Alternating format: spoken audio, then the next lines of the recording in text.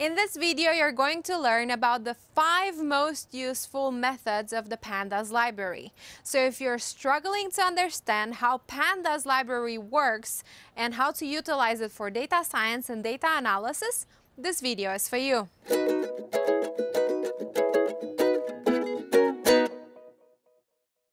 So here we go. For the purpose of this exercise, we're going to be using the Spider IDE, which is part of Anaconda, and we're basically using this program because it's going to be easier for us to test our code as we go through it.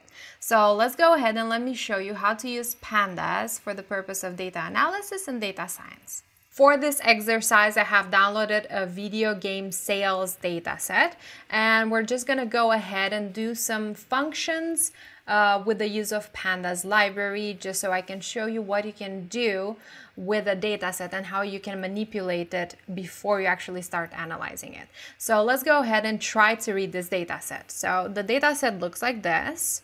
We have 11 columns, and we have the rank, we have the name of the video game, the platform, the year it was released, genre, and so on. And we have like some sales here, the EU sales and global sales. So what we're gonna do right now is go ahead and read with the use of Pandas the dataset. In case you don't have Pandas installed on your computer, what you need to do is go on your command line and type pip install pandas, and that's just going to download the library and install it for you, and then you're going to be able to use it in your IDE. I already have done that, so let's import pandas in our IDE, and we do import pandas as PD. For this exercise, this is the only library we're going to use because we're just going to try to manipulate the data set with the use of the pandas library. So import pandas as PD, and now we're going to want to create a variable, and I'm going to call it data equals, and now we do PD because we imported pandas as PD, and read CSV parentheses, and what do we call our data set? It's called video game sales. .csv, and this is how you basically read the CSV file. Now let's print it to make sure that everything is in order and we actually read it. So print data, run it, and you can see here on the right side that we do have the 11 columns read. So everything looks all right. But sometimes what you're gonna wanna do if you do data analysis or you're gonna need to analyze this data set, you're gonna want to skip the header. And how you do that, you just go around here where you have read your data set and you do header equals none. And that is just gonna make it easier for you to read the data set without having the names in the columns. All right, so now we have read the data set, but right now you can see you can't really do much with it. So what we're gonna do, I'm gonna print it again.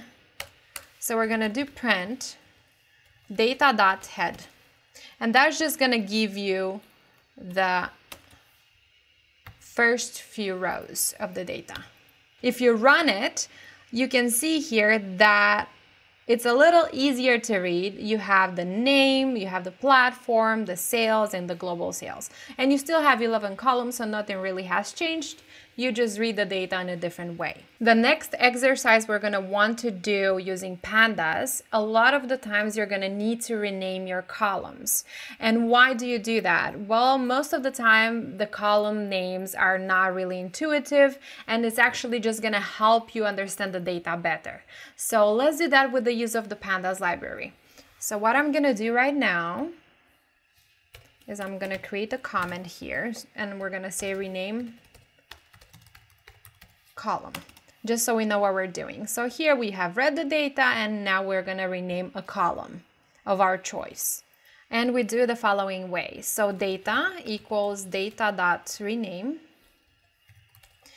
Right now it's pretty intuitive. So we have firstly created our data frame, which is called data, and now we use the function rename on this data. So rename columns equals And now we open curly brackets. So data dot columns, because we're trying to rename one of the columns, one of the 11 columns we have. And here let's do the first column. So rank, we're gonna actually name it game rank, just to make it easier for us to read when we're doing the analysis. So game rank. All right. And here we're gonna do in place equals false. Why I did in place false here is because I want to save the new data and the new renamed column in a new data frame. If you would have put in place is true, then you're just gonna rewrite the original data frame that you have. So for the sake of this exercise, I'm just gonna rename and recreate a new data frame. So let's print it out and see if it actually changed the name. So print data.head. Let's check it out. There we go. Game rank, it did change. So we do have a name change over there. All right, now the third method you can do using the Pandas library is the unique function. And that's gonna help you a lot when you do a lot of data analysis, because you're gonna want to see from a lot of data on a column, what are your unique values. So what we're gonna do right now is create a new variable, and with that we're gonna apply the unique function on the data set on a specific column. So let's go ahead and just do that right now. So let me just name this unique function. So the new variable would be unique values equals. Let's look at the data set. So what do we have here? We have the rank, we have name, platform, year, genre. Okay, let's do genre. We want to see what are the unique values in the genre column. So let me give it a better name, unique genre values. Remember, you always need to name your variables that are very, very intuitive, because when you have a long and a big program that you're going to deal with, you need to know what variables to look at. Instead of giving it a random name, what you can do is name it intuitively, name it after what you're doing right now. So right now we're trying to find out the unique genre values, and I named our variable unique genre value. So it's pretty obvious. So unique genre value is gonna be data. So we take the data frame we have already created, dot genre dot unique. All right, now let's print it out. Unique genre value, run it. And you can see here we don't have that many genres. We have sports, we have platform, racing, role-playing, puzzle, shooter, simulation, and so on. So that is gonna come in very handy when you're actually doing your exploratory data analysis part.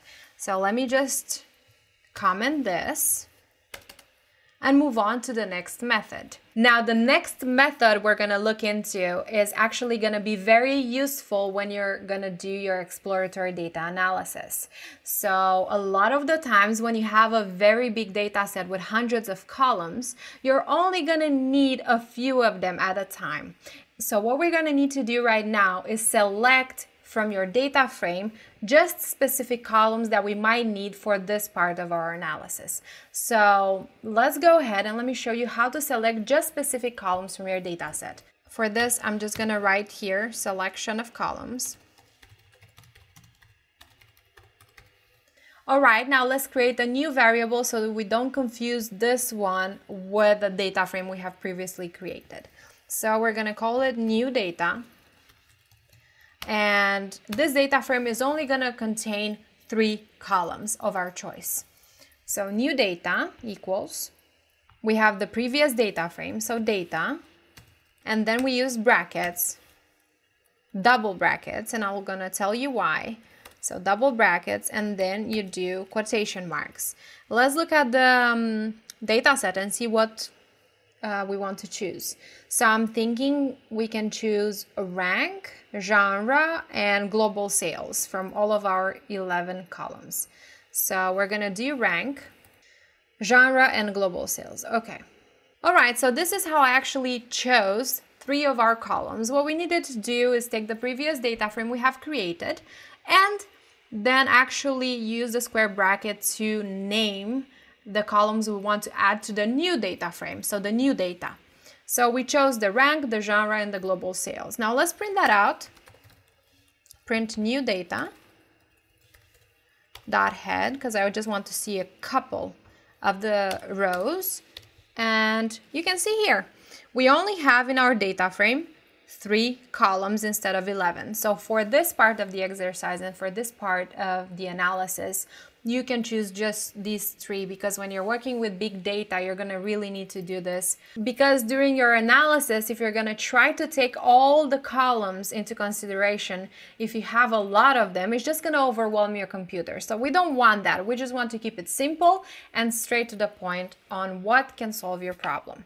So this is one of the ways of selecting some columns. You can also do it in different ways with iLock, but I find this to be one of the most effective parts, because with iLock you're going to need to use indexing, and that sometimes for beginners especially is going to be a little bit confusing. So if you just want to do the selection of columns, you can just use it with the previous data frame and the name of the columns themselves within the brackets. All right, so for the last method for today, we're actually going to take a look and see how we can delete or drop some of the columns within our data set.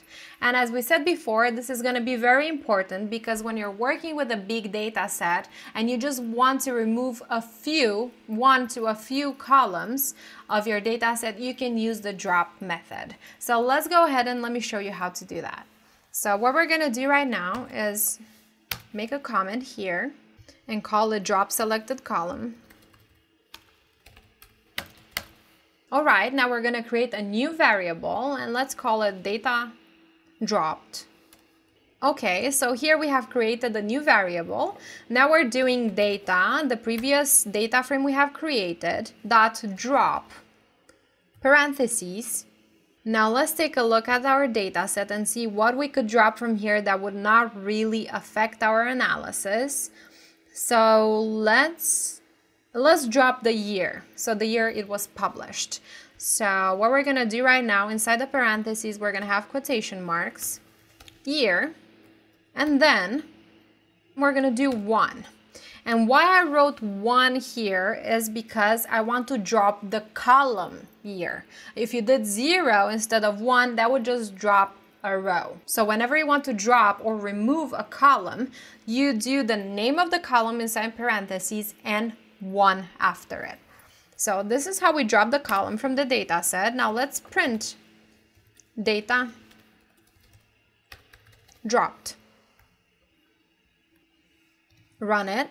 And you can see here that we have 10 columns instead of 11. So we actually did remove the year from our data set, which makes it easier for us to plug into a machine learning algorithm or even do exploratory data analysis without the column that we don't need.